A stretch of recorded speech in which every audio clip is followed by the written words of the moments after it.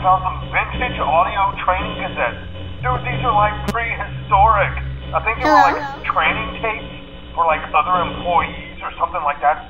So I thought we could like have them playing like over the speakers as people walk through the attraction. Hello? That makes us feel legit, man. But I have an even better surprise for you. You're not gonna believe this. We found one.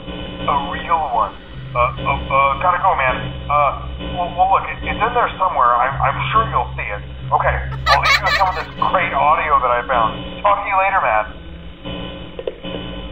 Hello? Welcome to your new career as a performer/entertainer for Freddy Fazbear's Pizza. These tapes will provide you with much-needed information on how to handle/climb into/climb out of mascot costumes. Right now, we have two specially designed suits that double as both animatronic and suit. So please pay close attention while learning how to operate these suits, as accidents/injury/death/irreparable and grotesque maiming can occur. First, we will discuss how to operate the mascots when they are in animatronic form.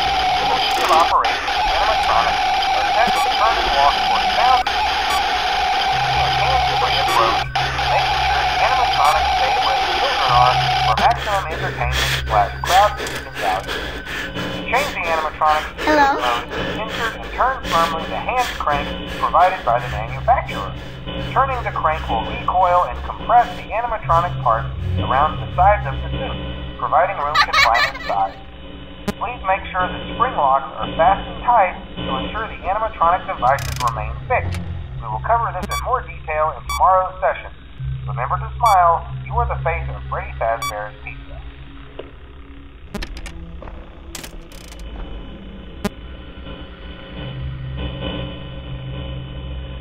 Hello?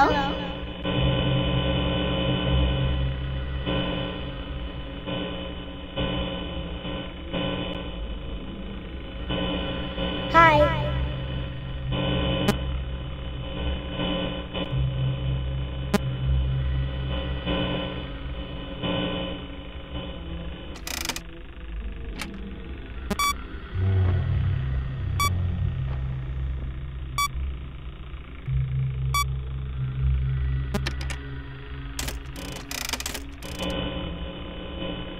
Hello?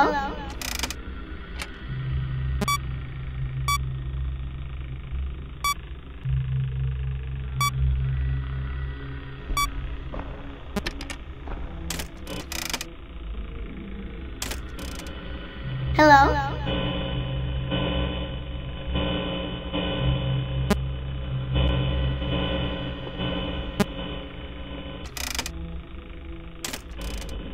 Hello?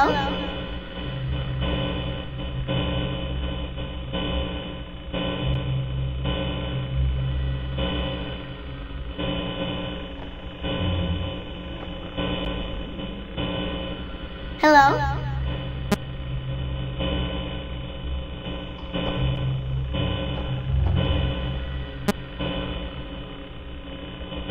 Hi.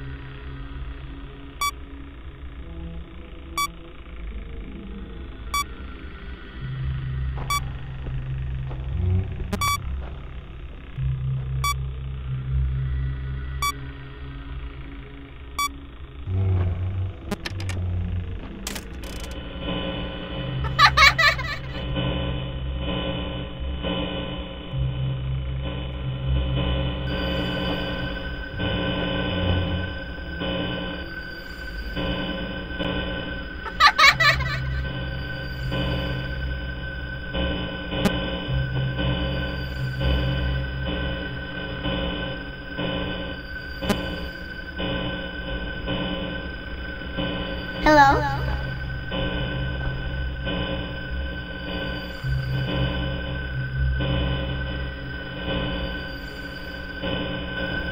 Hello?